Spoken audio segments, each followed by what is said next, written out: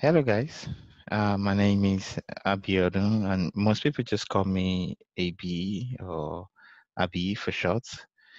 This is building networking in the cloud, which is building on AWS, building together. Mostly it's just about networking stuff. I'm going to be giving this training, and it should be going from simple to advanced, depending on the topics that I see that most people actually are kind of like struggling with on AWS. You know, you'll be very surprised at the little technical stuff that people might need help with, and that's why I decided to be making videos on my lab experiences on AWS, so that people can actually get it. So today I'm going to be starting with just explaining the difference between a security group and a network ACL. And what I'm going to be doing with this training is just that instead of talking about it, instead of just showing a diagram and putting some write-ups, this is video, of course. So I'm going to be doing some hands-on while explaining it, showing how it all works.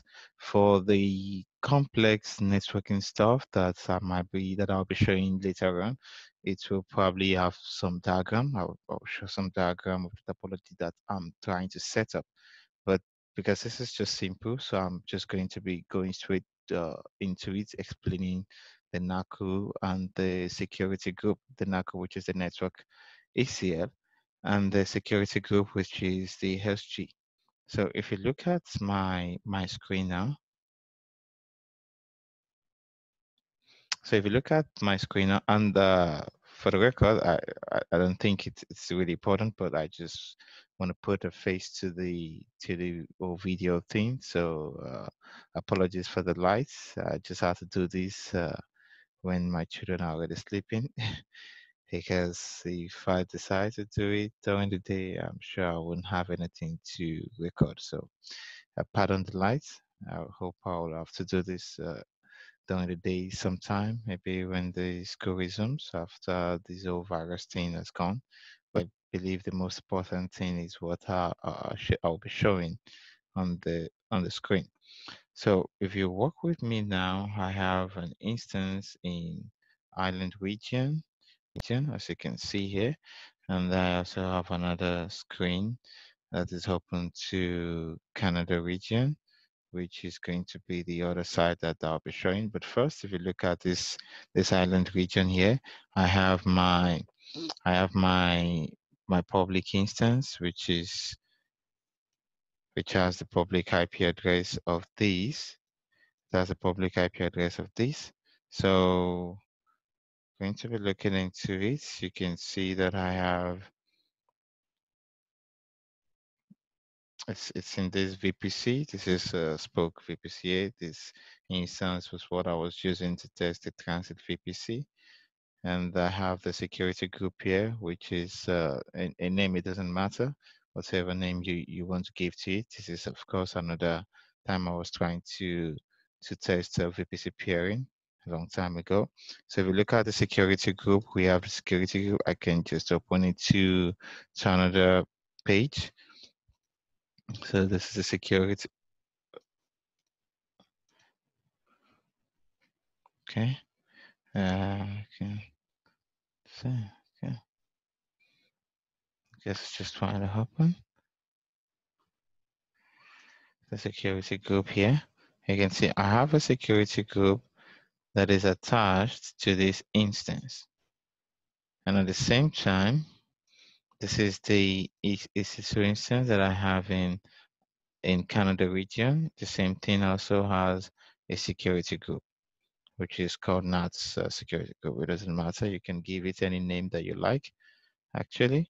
So if you look at the security group, I have a bunch of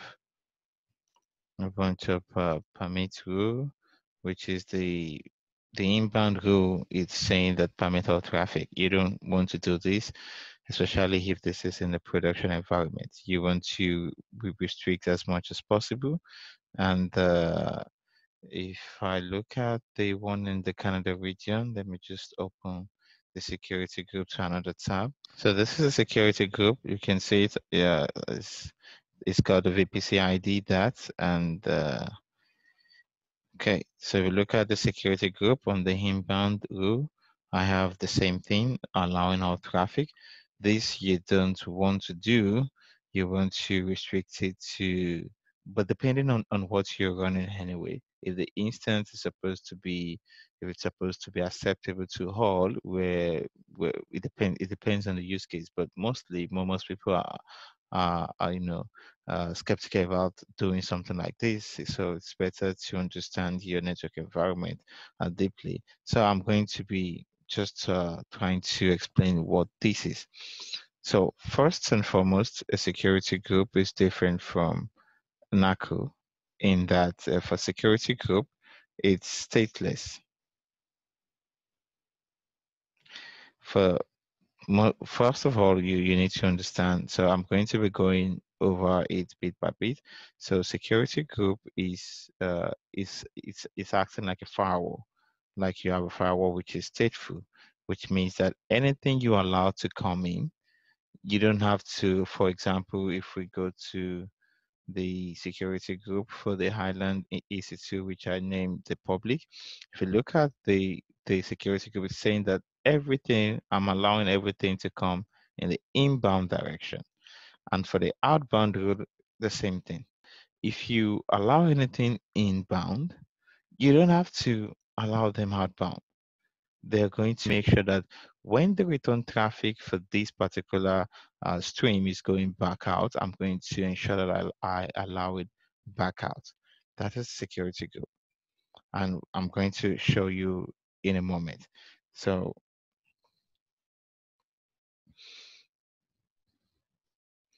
we just try to log into this EC2 instance, which is the one in the central, the EU central region, the Canada region. I'm just going to copy this and I'm going to bring out my terminal. So this is Canada.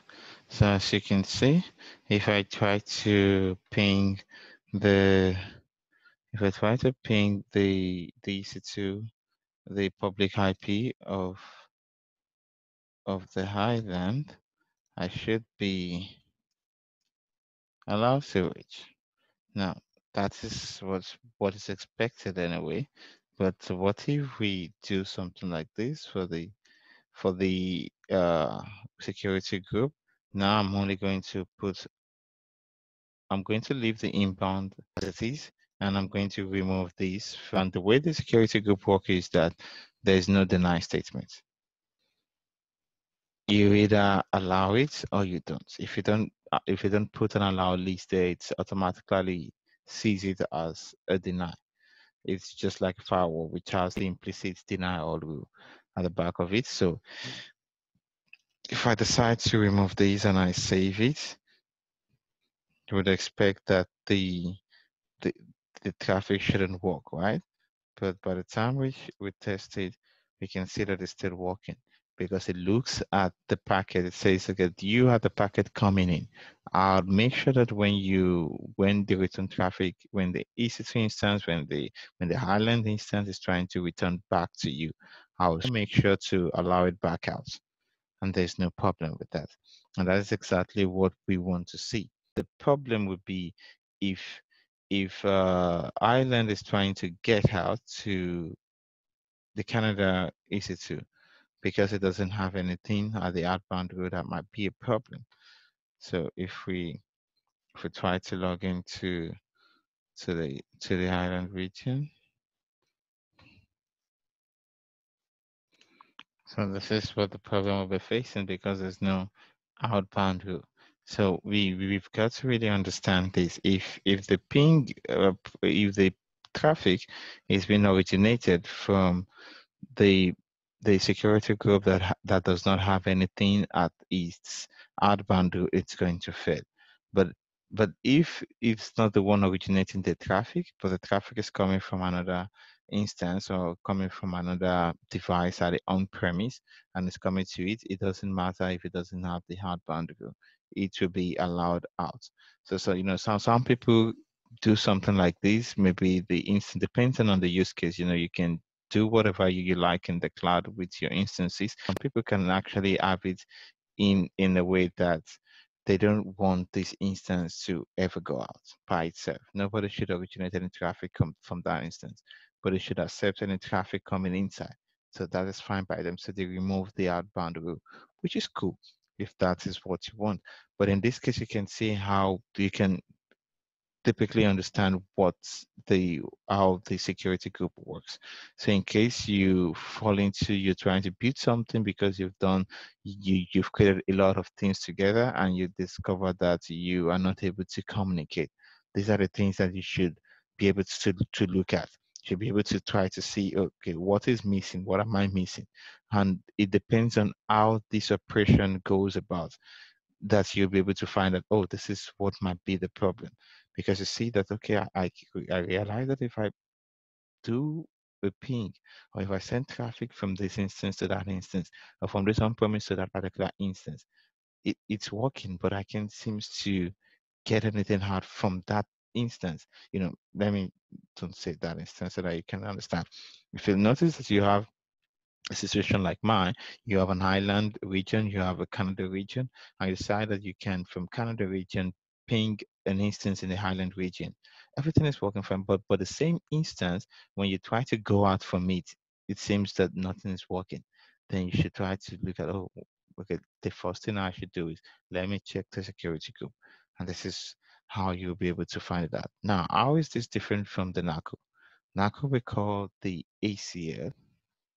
So if we look at the VPC region, of course you can come here and also look at the security group. You can see this is new. They just added this option to because they don't want people moving because this elastic IP, it used to be on the EC2 console, but they don't want people navigating back and forth because you would like to access your NACU and your security group at the same place. You don't want to keep moving back and forth. So that's why they actually added the security group here also, which is cool, which is very cool. So if you look at the NACO, NACO works differently than the security group. NACO, as it's called, Network ACL, it does the same thing as the name, access list. So an access list is stateless, unlike the security group, which is stateful. Access list is stateless. So anything you allowed inbound, you've got to allow it outbound. You can't, it doesn't work like the security group. For example, let's look at the EC2 instance. Let's see if we can see which network ACL is actually applied to it. So if we cannot see that directly from here, we can see the subnet because NACO also work on the subnet, not the ENI. I don't know if I'm going deep in this one, but I might have to make a separate video to show you how our security is being applied on the subnet rather than the ENIs. Basically, I'm just going to, so if you look at these subnets, you can see subnet F00. And if you look at this, you see the associated subnet with it. We look at this is the default VPC. Yeah, I'm not working with this. I'm working with the other one, which just has two subnets. Even if you bring your mouse here, you can see the subnet is applied. The ACL is applied to two subnets. You don't see that with the security group. So the subnet we are interested in is this first one here. Is the second one here rather. The first one will probably be the private subnet because I'm testing from the public subnet now. It's good to keep your architecture simple and easy in case you want to so that when you're troubleshooting, you have your private subnet, you have your public subnet, you're able to differentiate between them. And as a matter of fact, let me just quickly tell you the difference between private and public subnet. A private subnet is not a subnet than just a subnet where you don't have an IGW associated with. No IGW. The instances you launch in a private subnet, you cannot attach an elastic IP to them. In short, you cannot give them a public IP because they won't work. So a private subnet, if they still need to go to the internet, you put a NAT gateway. Either you put a NAT gateway or you put a NAT instance. If anyone wants me to talk more about that, you can drop me a message in the comment and I'll be happy to should do a video on that. For a public subnet, it's a subnet where you have an IGW, the internet gateway associated with. So that's just in brief. So we look at this, we can see that this is the ACL that we have for these two subnets. And if you look at the inbound, you see it's just like your normal traditional access list. It says all traffic, the protocol is all, port range is all, source is it. Anywhere you're coming from, I'll allow you. Now, there's an outbound rule. You can see the outbound rule is also saying this, just like we saw on the security group. But then, if I should take these out from the island subnet ACL and I ping from the Canadian, it will not work because ACL are stateless. Now we can quickly grab a look at this. You can see that the subnet are associated with it. You can see, like I told you, spoke a subnet private. This is this, and this one that is not private is what I call public, and so it's correspond with the instance subnet. So let's give it a try. So if I take out this, I did this, and I decide to take the rule 100 out, and I save, what you have is a deny statement. Again, for me, and I try to ping. It's not gonna work. See, it's failing, but let's just do this immediately. If I edit it and I had a good 100 to it, just like the other rule that was the previous rule, so allow any. And if you look at it, let's just give it a time while I apply. You see the ping start working. So this is stateless. Anything you allowed inbound, you have to allow it outbound. So my advice to people that actually, build networking stuff on AWS is that leave your ACL the way it is. Really allow everything, except you really have a special requirements, by the management, by your IT managers.